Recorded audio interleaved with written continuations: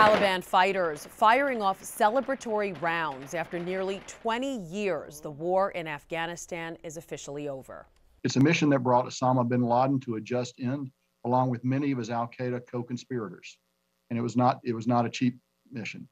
The cost was 2,461 U.S. service members and civilians killed, and more than 20,000 who were injured. The U.S. military conducting what it calls its largest non-combatant evacuation in history, over 18 days. More than 123,000 people have been safely flown out of Afghanistan.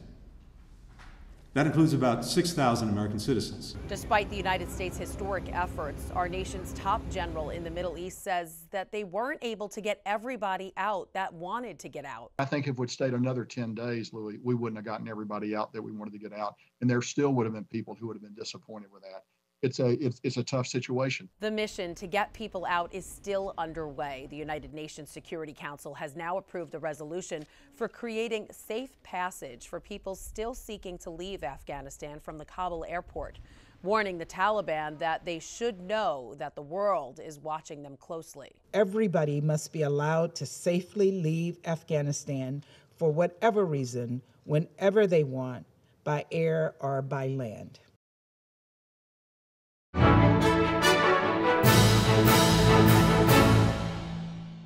If you're watching Currents News on YouTube, be sure to hit the subscribe button and click on the bell to get updates to all of our newest content, because we are putting your faith in the news.